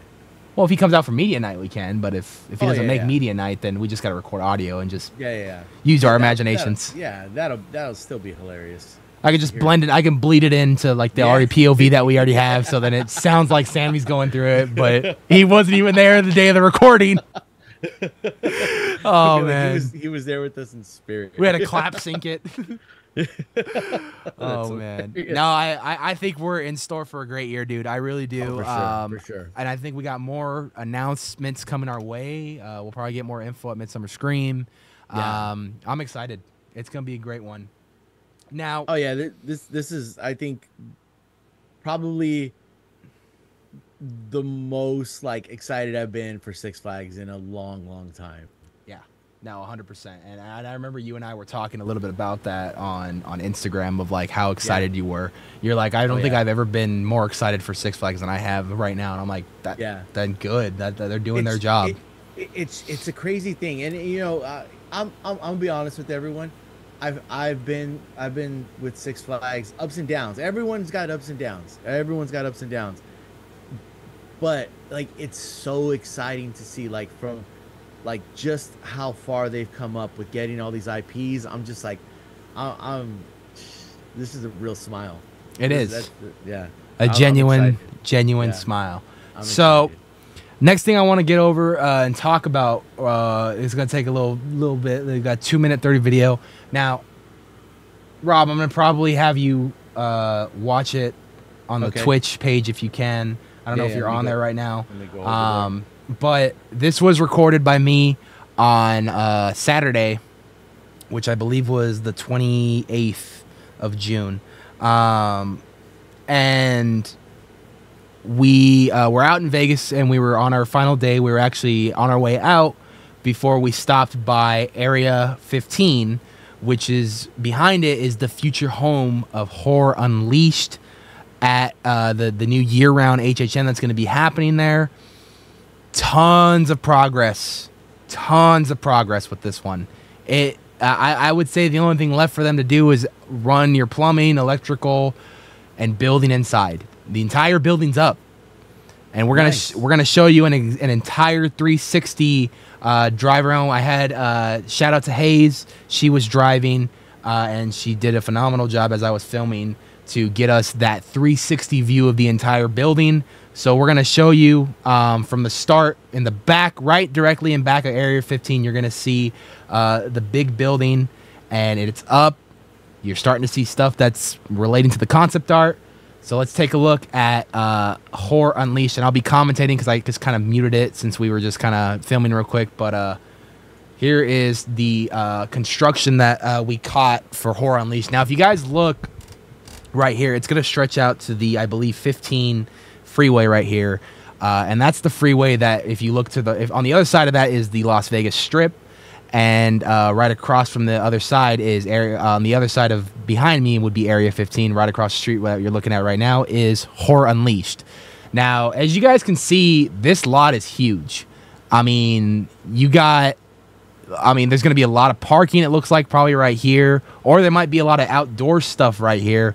Not quite sure yet about that. However, if you look at the building itself, I mean, the one thing that me and Hayes were talking about a lot on this vacation is how many mazes do you think this building alone can hold potentially? But if you look at the front, it's very reminiscent, and I'll pause it here. If you look at this front facade, and Rob, I don't know if you've seen the concept art to what this is supposed to look like. Okay. But in the concept art, we had this kind of what looked like a rundown warehouse with exactly like you see the little circle kind of mirror on top and all the little individual openings. All that was in the concept art. They were all shining red, kind of glowing. And at the entrance, we had Jack the Clown. We had Chance, which was his girlfriend, and all that, which was some Orlando icons that we've seen out in Orlando. And what we can see here now with what Horror Unleashed is kind of looking like as far as that facade goes, it looks like that facade is going to be happening in real life. Looks like the entrance door might be a little small. I don't know exactly how this is going to work, this entrance yet. I don't think we're there quite yet to see where you're going to be entering, where you can buy tickets on site, if it's only going to be like you have to buy tickets online kind of thing, if you have to go across the street to Area 15 to purchase tickets. Don't know. But for now, what we can tell is this facade is looking very similar to that concept art. So it's getting me pretty excited. The question is I have for you, Rob, is now kind of looking at this concept art and looking at the construction that you see and kind of the overall building, about how many houses do you think can realistically fit in here, especially with this supposed to be kind of like a permanent year-round location. Realistically, how many houses are you fitting in one warehouse like this? Man, I mean, it looks pretty huge. I'll keep the video going as you talk, so that way you can say. Okay, that we can see it behind. I mean, it again just depends. It just depends on like how big the houses are. I'm gonna shoot for like, a typical Horror Nights house, maybe like a 5-minute house. Man, that building's massive. I want to say maybe like 20. I feel like 20 to 30 houses could go in there. It really depends. You know? Yeah. I mean, I think if you're gonna do some solid like 10-minute houses, like maybe a little less, maybe like 15, 10. But then also, you got to think like, oh, now that I'm thinking about it realistically, I would say anywhere from 10 to 15 houses, because I'm thinking like you got, queues and lines and stuff, and what else are they gonna have in there? So I would say 10 houses. I would think realistically you can do about 10. It seems like both events do about 10 properties at there, but that's theme park. Now that's a theme park. Right. I could see realistically them doing maybe like 6 indoor. Okay. If they really want to maximize that space. Yeah, that's I mean, I feel like that, and 6 is still a lot for a building, because I'm thinking like I don't know how the square footage of that building is, but again, it looks pretty massive, and I'm just thinking like, okay, like if I look at it from the top, a house here, a house here, a house here, but then you need queues and stuff. So I think you're probably closer along the lines of maybe 5 to 6 houses. Yeah. With the queue and everything, the lines and all that stuff. And who knows, again, if they're gonna have like, is they're gonna have like some food in there, or a place to eat or drink, like a bar or something, because it is Vegas. It is Vegas. Yeah, it is. People like to drink out there and have a good time. So that's gonna be a bonus to let me have a drink and then go get scared. So who knows what else they're gonna put it in there. But yeah, I think you're along the lines of 5, 6 houses. You're probably right. I'm just daydreaming with 15 houses. That'd be nice, right? Yeah, I mean, if they had everyone just wait outside, and then you go inside, you could throw 15 houses in there. But that would be, in that summer heat, that would suck so bad. Yeah, that'd be horrible. Dude, we were just out there 114 degrees.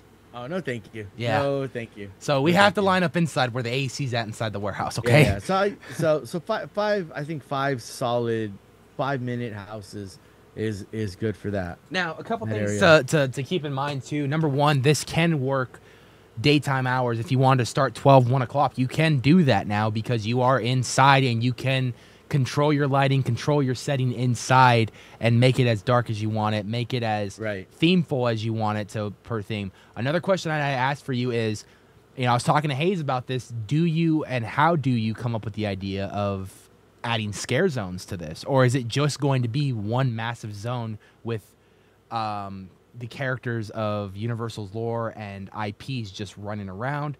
Are we supposed to be in essentially Hornites' warehouse and everything just got loose and everything just took over, and now we are exploring the horrors that is Hornites' warehouse?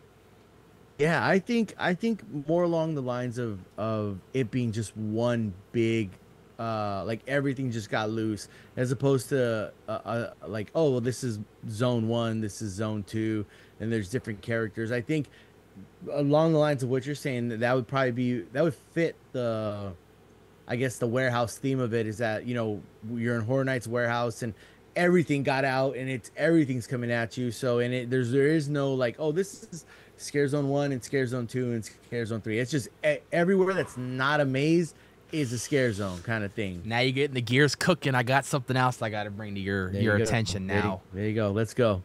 You look at all these promotionals lately, this year and even last year was kind of the same theming of that, them kind of keep something locked underneath the park. You know what I mean? Okay. This kind of like this safe, there's something in behind this door that needs to stay locked in, but it might get released, and it's going to get released during the Halloween season, and all fear and chaos will be unleashed. What if that door that we've been seeing, especially this season, that we've been really seeing, that kind of underground door that's a little creepy, what if this is the extension of that warehouse that we're finally going to step into, of, like I said, all those horrors coming to life finally and them being unleashed? It is called Horrors Unleashed. That would be really good marketing. I think it would. I mean, you have it with the theme parks to kind of set up. This is supposed to open up roughly around next year. Don't know exactly what time frame, what season it's going to open up in, but this is set to open next year. And progression is going fast. Now, another thing I wanted to talk to you about is when we turn the corner and we kind of look around the corner, we got the back of the building right here. Obviously, this is probably going to be for all their, shipping, receiving, and whatnot. Who knows how they're gonna to label this? I'm still very curious about this outdoor area right here, and you can get a better shot of it in this shot. Sorry about the sun, but no, you're good. It looks like either area is probably going to be extended parking, maybe like a valet system. You know, Vegas is very big with the valet system out there as well. Okay. So I could see this for being like valet parking, or you did mention bars, restaurants, other stuff. This could be essentially the hub where they add all that stuff in, and inside is just more of all of the mazes and stuff because it's too hot year-round to put them outside, to have scare actors outside. You focus all the horror stuff inside and all the drinking and all the food and all the, you know, activities like that on the outside, merchandising and whatnot. The possibilities are endless. And something that I didn't get on camera was when we go back a little bit right here, across the street from where we are right here in this footage, they looked like it kind of looked like they were building a parking structure. Okay, that's what I was gonna ask you. Is like, is there parking nearby? Because you know that it would make sense to build parking somewhere near. Yeah, because Area 15's lot, it's a big lot, but it's not big enough for what kind of crowd this is gonna drive, and you know, this is gonna drive a crowd not only coast to coast but around the world. Oh yeah, for sure. Because everybody around the world visits Vegas, and when you see and hear about this monster, you know, you're going to want to come see it, especially if you're a fan of haunt or horror. You're going to want to come and see it. But, yeah, they are building what look like, I think, 1 or 2 big parking structures across the street. So there will be on-site parking available, it looks like. I'm not 100% sure. Don't quote me on that. I would assume with a parking structure and a building and an event at this scale of popularity, that makes the most sense. You need some parking. You need some parking. If you guys have been to Horror Nights in Hollywood or Orlando, those parking lots get fucking crowded. I think they actually fill up to capacity at some nights. Yes, they do. Parking is a big deal for this. And there's just so much that, you know, there's so much to speculate, to rumor. I don't know what the inside looks like. I don't know if we're ever going to see construction photos of the inside unless one of the guys that works here accidentally leaks some or purposely leaks some, whatever you want to call it. I don't imagine we don't get any information to this until early next year, I would say. Maybe late this year if they want to give us a little Halloween treat, maybe a little teaser of this. But I would say early next year, like January, February, is when we're going to start getting some serious updates about this, an opening date, what's going to be featured in it. I mean, from the press email, Universal's got a wide variety of things they can pull from originals to the Universal monsters to collaborations with Blumhouse and Jordan Peele, just to name of the few that they mentioned in the press email. So the possibilities for this are endless. It could be anything. I'm excited. What is one house or one property that you would like to see in there? Honestly, it's a loaded question. Honestly, for me, you know, you talked about Blumhouse, you talked about Universal Monsters, you talked about, you know, Jordan Peele. Jordan Peele's got the 3. I think Nope could work as a maze. Okay. I think there are some elements there that could translate. But I think your best bet if you want to do anything Jordan Peele is you do a Monkey Paw Universe film maze. Get Out, Us, and Nope. I think that's, and in my opinion, in Vegas, that's the best experience you can have. Jordan Peele killing it in the horror world right now with producing and directing and writing. I think you do like a Jordan Peele compilation maze with Get Out, Us, and Nope. I feel like that'd be pretty popular. But the thing that I would love to see the most that they've yet to do over here on the West Coast, Creature from the Black Lagoon. Yeah, I mean, not a big Creature fan. I am a big Creature fan. I just don't think they would put that there. I'm hoping we get it at Horror Nights eventually. We'll see. Another big thing, I think, especially for us out here on the West Coast, you know, and you know, when this got announced, you and I talked about how easy it is to take a trip out here now. It gives you, especially you, it gives you an excuse to go to Vegas now because now you have something year round to look forward to get your fix. You know what I mean? Oh yeah, for sure. Like babe, we're going to Vegas. And plus, I would love to take you to some of the horror escape rooms. I think you'd have a lot of fun doing those too. Jeez, I'll die. It's not as bad as you think. I'll just be like, I'm lost. I'm lost. I got pretty terrified in the fucking Pennywise one. You would have laughed. We did It Chapter 2 finally. We've been waiting months to do it. Nice. I remember when you were talking about that. I don't want to give away too many spoilers of the escape room, but there's one part essentially where you walk through a door. Another door? There's giant spiders hanging on the ceiling. Oh, and then how you love spiders. and then they close said door, and you're trapped in a room with like 10 people and 2 spiders on each side. Thank God I have an amazing girlfriend like Hayes, because the minute I walked in, she looked up and noticed him. She goes, "Do not look up." You just picked her up and blocked the spiders. Luckily I was the last one in, and so when I was the last one in, she told me about it, and I just looked down the entire. I didn't even help with that puzzle. I just looked down the entire time. I'm like, y'all, let me know when you're done with the puzzle. I was the first one to dart out, and that was it. You guys don't need me on this one, right? You don't need me, right? I'm like, you don't need me. We're really caught in this. We're really in a tight space here. We can barely move. You really don't need me. I'll be in the corner having a panic attack. But no, I think there's a lot of the horror elements are there. They have Saw Escape Room, Blair Witch, It Chapter 1 and 2, Stranger Things store on the Strip. Nice. You know, and Omega Mart has its sci-fi horror elements to it as well. That's a fun thing. The horror scene is really coming up there a lot. I would love it next if we can get a convention out there. Who that would be, I have an idea of who I would like to see do it. But who that could be, who could set that up, I hope it happens soon. I think that the community is really starting to build out there, and I think that we need to bring everyone together. Midsummer Scream's getting pretty big. I'd love to see. I would commit to a weekend in Vegas if they went out there. I think I would have to too.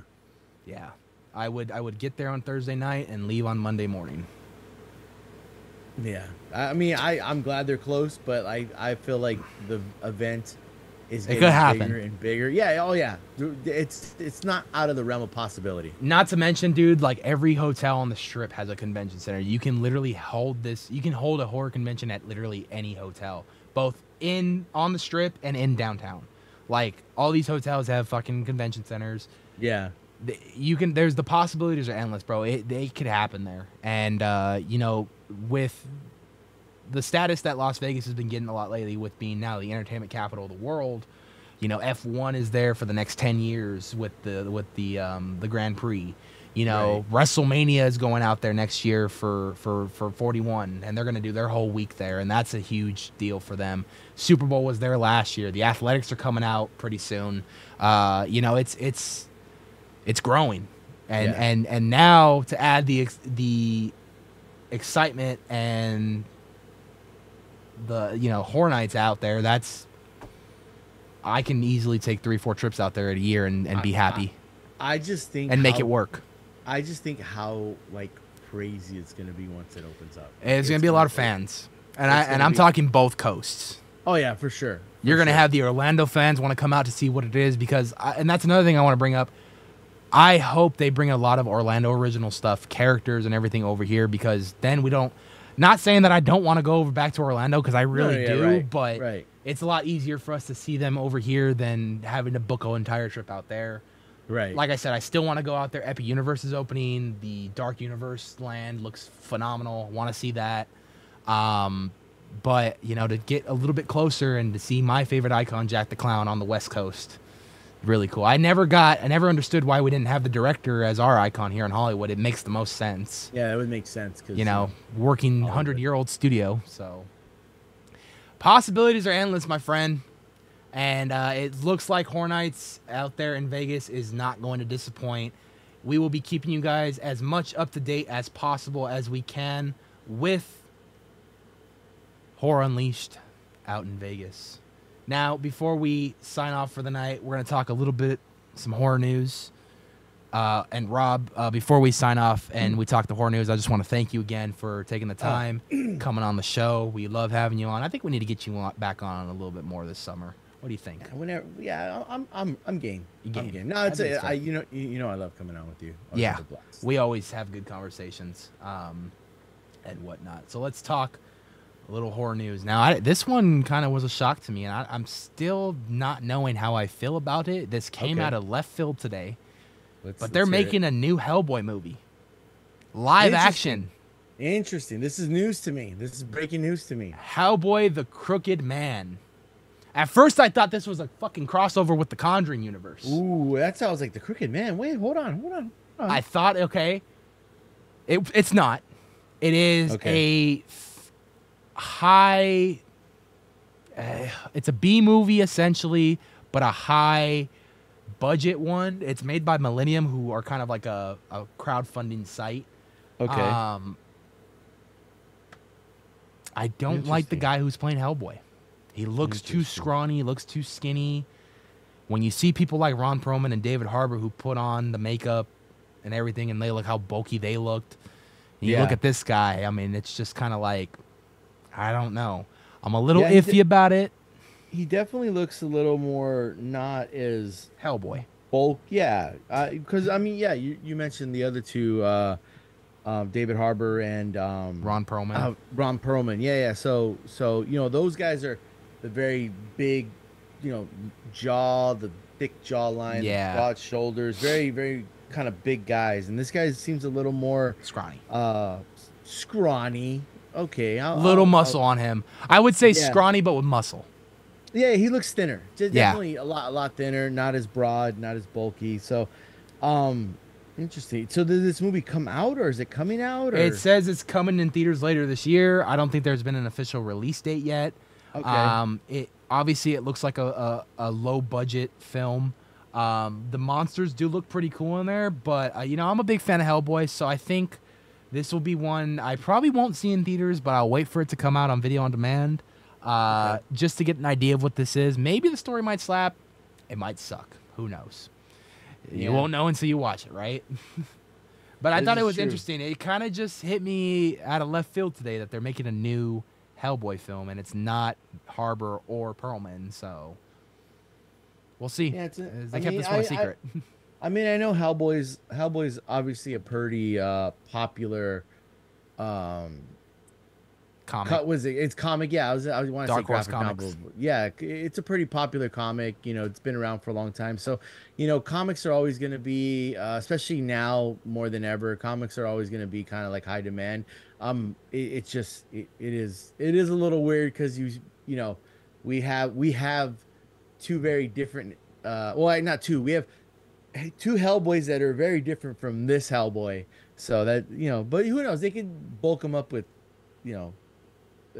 CGI or something, right? We'll see what's up. From what I've seen so far in this trailer, is what it is. But like I said, I'll give it a shot. I'll wait for it to come out and check it out, and maybe we'll review it later on a future episode of Nights of Horror Radio somewhere down the line.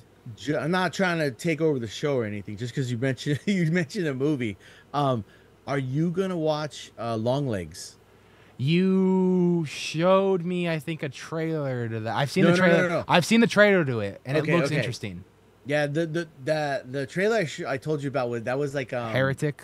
That looks insane. Yeah. But Longlegs, that looks also very crazy. I was just wondering if you were psychological horror, bro. I'm all for it. Yeah, I love it. So, and then it looks crazy. It looks good. For that one. It looks really good. You a fan of the MonsterVerse? As far as Godzilla and Kong? Oh yeah. I know that's coming out this week, right? On Godzilla X Kong. I think it was a new Empire.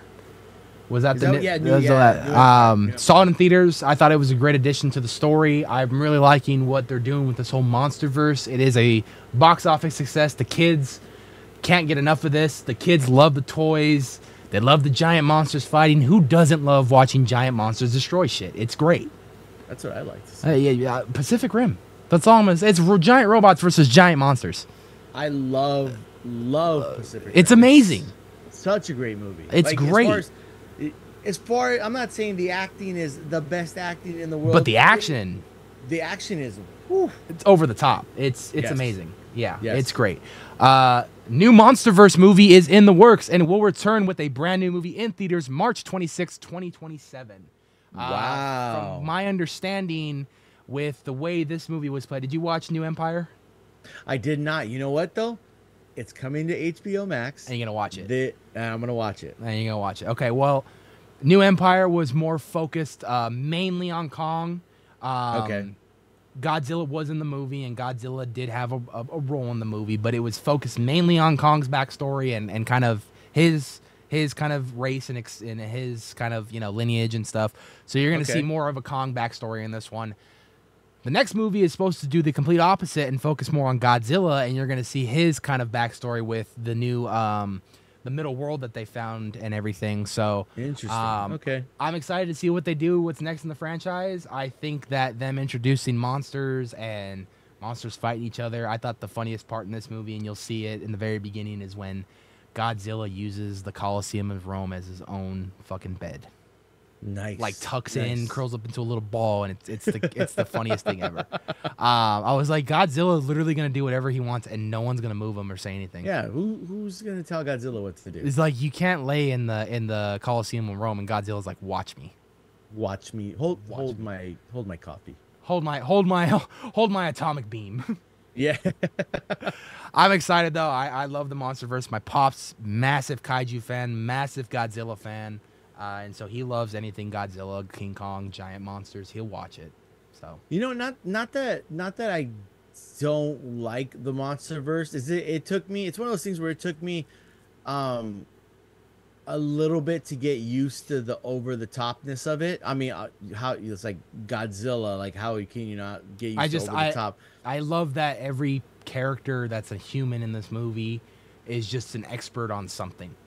It's like, well, I'm a Kong expert, so I know exactly how. I'm like, what do you know what Kong wants and what he wants to do? I know how he's thinking. No, you don't. He's just thinking destruction, and that's it. Yeah, he's thinking he wants to smash stuff, and you're like, well, no, actually, there's more to it. There's a whole psychological thing down to his childhood. He's trying to tell us. But no, I enjoy the movies. I think I was a really big fan of. I think it came out in 2015, the first Kong. Godzilla. I really like. I mean, I know it wasn't the most favorite because it was dark action. It was. Like, I like that. I really enjoyed it, and then, you know, the movies that came out after that, I really liked them. And when they was it Kong Skull Island, I thought that was really good. And I've really, and that's one of those things where it's like, this is one of those like fun. These are these fun movies that you just shut off logic in your brain. You eat some popcorn and be like, I'm gonna watch two giant monsters beat up each other, or I'm gonna watch them beat up a giant robot. So loving it. Or another giant monster that's a threat to, and a city's going down. Yes, there's no city is safe when at Kong this point, like, it's this franchise is gonna end with just a post-apocalyptic world of every city destroyed, and they're trying to clean up as much as they can, and every time they get cleaned up and built further and further, it gets destroyed again. I feel bad for those cleanup crews that have to constantly clean up. Overtime must be good though. Yeah. I mean, good overtime. If they ever get paid, then Kong might have destroyed the banks, office. yeah, everything. Just the whole freaking United States Treasury just down the drain. Look at, we have your checks. They're just on back order for 32 weeks because Godzilla atomic beamed the bank. Well, then it's more like fucking 3,200 years because it's all radiated now. That's funny. We're just gonna Venmo your money because it's all radiation now. Yeah, it's all radiated now. You'll get it in about 3 to 5 millenniums. Tyler Mane. We all know Tyler Mane, right? Do you know Tyler Mane? I think I know. Remind me, please. Tyler Mane most famously played Michael Myers in Rob Zombie's Halloween. Yes. Most famously played Sabretooth in the original X-Men movie.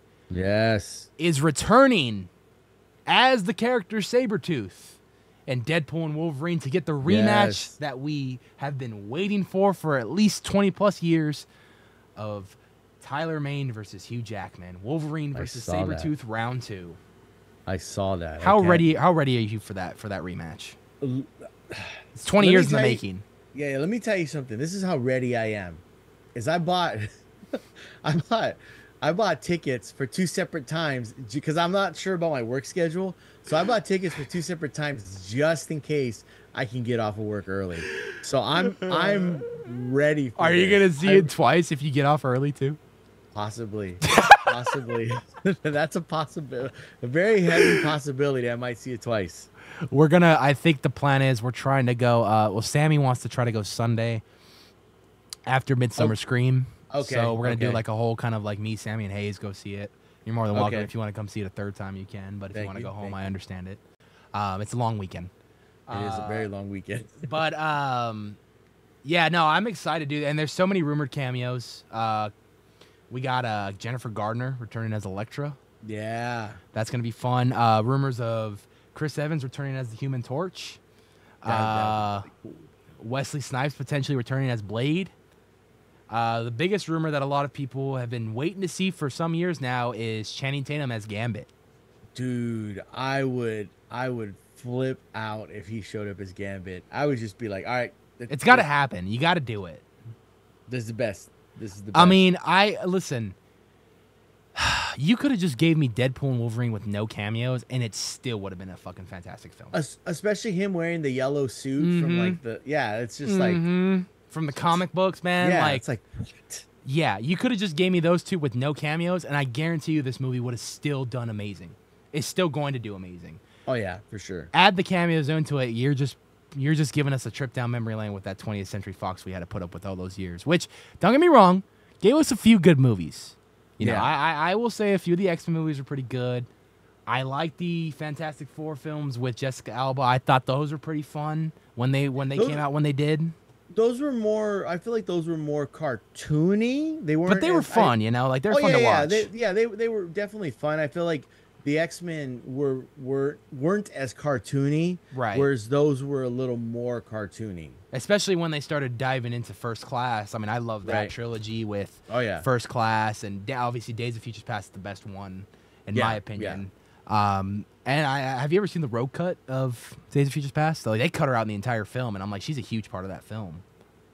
Really? No, I didn't. I have not seen that. So instead of Kitty doing the psychic thing to Logan, a certain point in the film, Rogue has to actually come in and do it, and she was actually supposed to be a huge part of the film. I don't know why they cut her out, but they did eventually release the Rogue cut where she is actually a part of the film, and it's a little bit longer, but in my opinion, a lot more. It makes a lot more sense. Okay, I have to check that out. Yeah, it's Days of Futures Past, the Rogue cut. Check that out. It's a lot of cool. It's a lot of fun. I will say this though. I'm not gonna. This isn't like. Actually, it is kind of bragging. I got to see. I worked at a production studio that did a lot of the graphic effects for Days of Future Past. So I got to see one of those Sentinels up close. And thing is, I mean, it's obviously bigger in the movie, but I think that thing was pretty massive. Intimidating. Huh? What were you doing there? Were you custodial there? I maintenance. I did maintenance there, so a lot of the. That's how I got to meet Stan Lee and Ryan Gosling. They were there doing some like. You met Stan Lee? I did meet Stan Lee. Yes, I did. I got to be in the same room as him and breathe the same air as him. One time. Yeah, he was there. He was there checking out actually a clip of Days of Future Past. He was there like watching it in like the little. It was like an office that they would screen stuff in. So he was there to check out Days of Future Past, and Gosling I think was there for he wanted to like do a project, and he came to our studio to like see about using our like our gray room, you know, like not the green room, but everything's grayed out to like do, you know, mocap and stuff like that. So he was there to like kind of do that, and I got to meet him there. But yeah, so I got to see one of those Sentinels up close and personal, and it was pretty cool. I geeked out so much working at that place. Just I would like too, dude. I mean, you're a movie guy. I'm a movie guy, so it's like outside of comic book movies. I mean, we just love movies, so yeah. So, I imagine you got to see a lot of cool stuff. Yeah, it was pretty fun. I was half the time I would just be like, who this person's here, and you got to be professional. You can't be like. Hey, fanboy. Can I get a picture? Can I take a picture with you? It's like, oh, hey, Mr. Lee, how you doing? You know, whatever. Oh, good. And then, you know, he'd walk away and go into this. But, you know, I was just like, in my soul, I was just like, Stanley, just talk to me. He said hi. The creator of Spider-Man, just talk to me. Yes. Yeah. So, but yeah. Fun times. The creator of the X-Men just talked to me right there. He spoke to me. Oh yeah, how you doing, true believer? He has one of the greatest voices ever, hands down. Oh, he does. He does for sure. Hands down. For All right. sure. We got 2 bits of news here, and then we're signing off for the night. Let's wrap it up. Let's good. do it. Let's do it. You know more than anybody, that Hollywood is very famous for doing promotional events for movies, such as pop events. The last one I think that was huge out here was for Imaginary. Fun movie, by the way. I really enjoyed it. The next big one, and you might have heard of it already, Beetlejuice.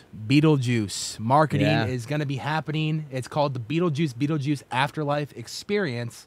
It's opening in Hollywood on August 23rd and will be featuring recreated sets, live entertainment, and more. You can join the waiting list right now to get tickets. I believe when they do go on sale, they're going to be free, but it is going to be first come, first serve. So you're going to want to hurry up before they sell, because this is probably only going to be here for a limited time until Beetlejuice actually comes out in theaters.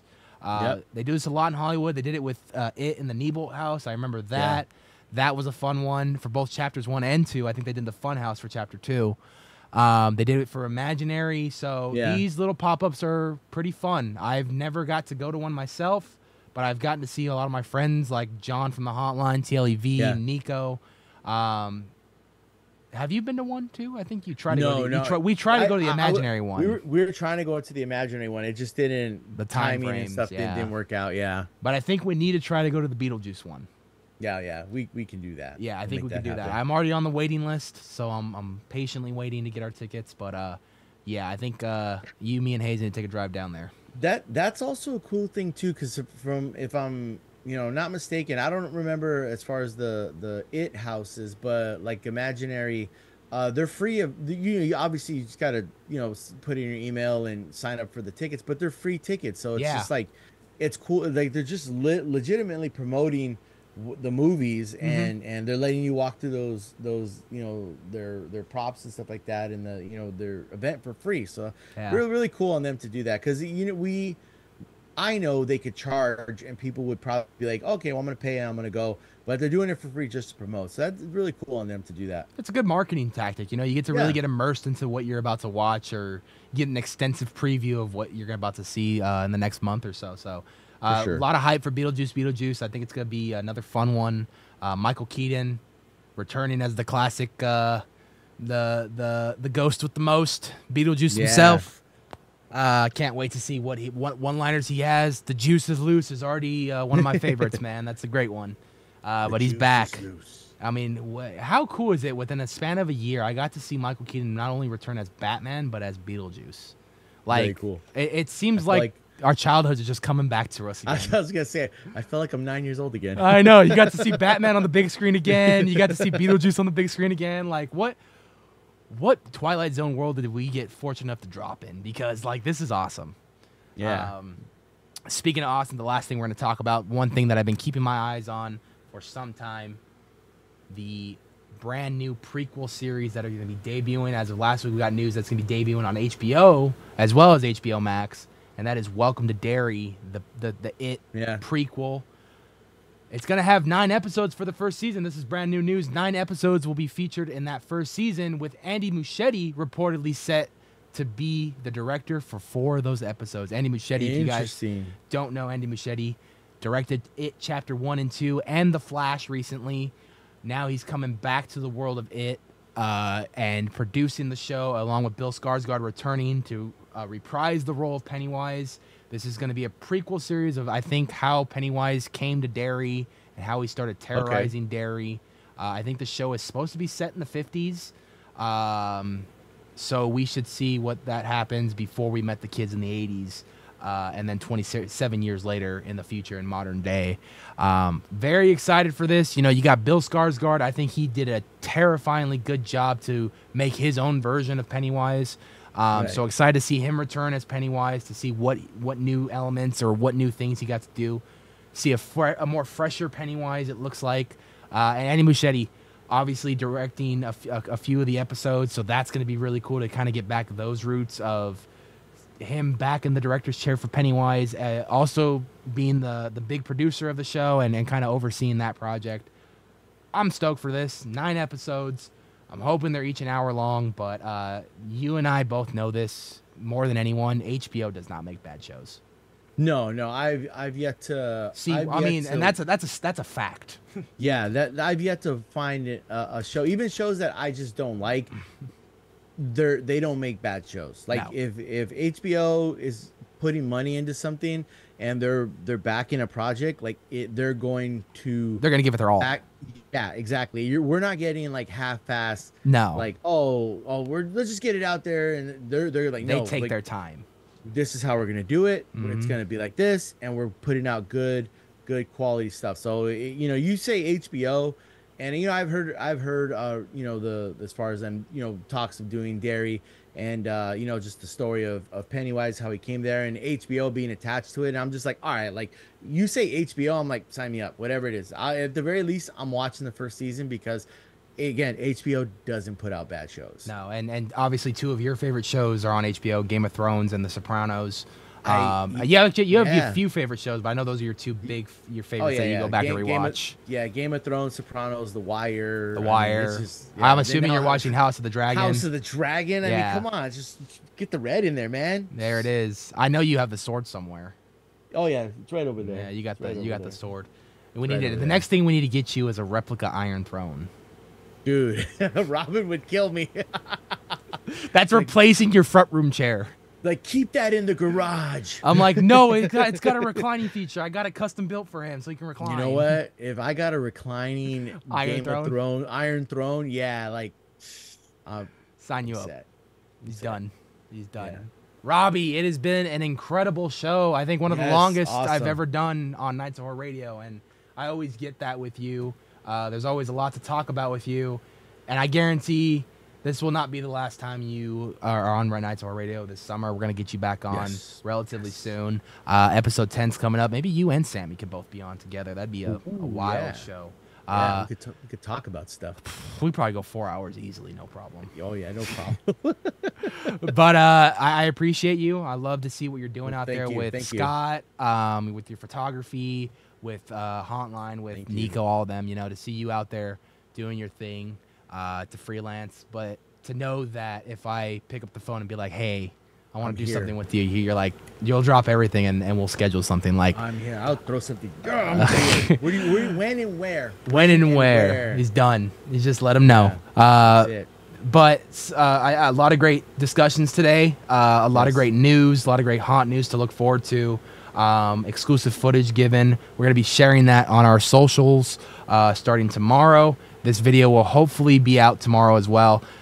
Also, later this week, this Friday, Rick West is coming in studio tomorrow to record an episode of the Mindless Horror Podcast. The Mindless Horror Podcast returns this Friday with episode 202. Looking forward to chatting with Mr. Rick West, our yearly thing, talking Midsummer Scream 2024, Las Vegas, and Haunt Season 2024 horror. Yeah. Go on our Instagram right now. We have a questions box open. If you want to ask anything to Rick West, I will have that open all the way till we do the interview tomorrow. We got already a couple good questions lined up, so I'm looking forward to that. That will be on the channel later this week. Next Tuesday, back normal day, Nights of Horror Radio, 5:30 p.m. I think we'll try to get Sammy back on the show too. Do that. Sammy. And next week we're gonna get back into some Wyatt Six stuff. We did see some new stuff uncover with the Wyatt Six tonight.